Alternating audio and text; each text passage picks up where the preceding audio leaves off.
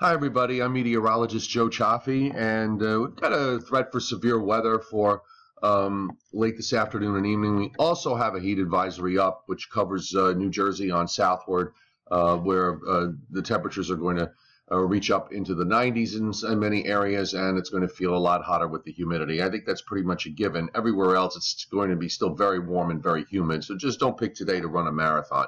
Okay, first off, the overnight downpours were few and far between, and again, there seems to be a boilerplate over the area when it comes to getting showers and thunderstorms, although lately a few places in New Jersey has been an exception to this, but Long Island in Connecticut has had a tougher time. Hudson Valley has had some on and off visits from thunderstorms. So now we're going to look at the HRRR model, the HRRR model for this afternoon, and this is at 2 o'clock this afternoon, where it has a broken line of thunderstorms that develops from upstate New York down through much of western New Jersey, and then it moves it to the east. Again, the southern part of that line does not really look all that impressive. A kind of break off here, and the northern part starts to weaken as it moves out of the Hudson Valley and into Connecticut. So it's really the area that's even further north that seems to be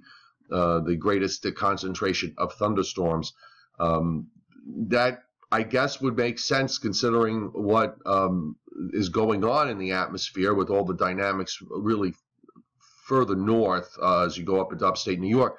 But it's been really tricky trying to figure out with these thunderstorms how it's all going to play out. Now, the NAM model is a little different in terms of speed.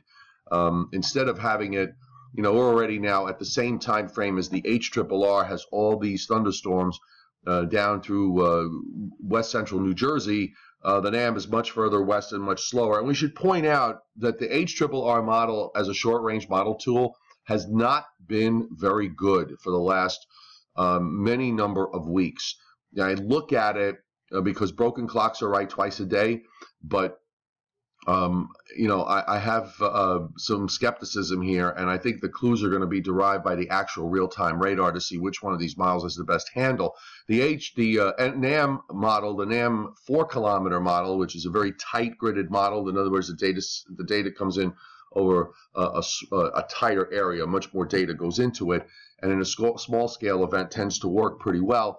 Has much of northern New Jersey kind of missing out on that line of storms, but the Hudson Valley gets into it, and of course the line comes through later. This is more along the lines of 5 or 6 o'clock that it moves on through. So I think what we're going to do is just look at the local radars this afternoon, late this morning and this afternoon, and see if we can derive any clues in terms of which model is going to have the best handle on this in terms of timing and in terms of speed. So just pay attention to the forecast as we go through the day, and also make sure you check out all the latest on severe weather on SNS Storm Chasers, ssstormchasers.com, or of course you can go to my website at meteorologistjoechaffee.com and on Facebook at Meteorologist Joe Chaffee.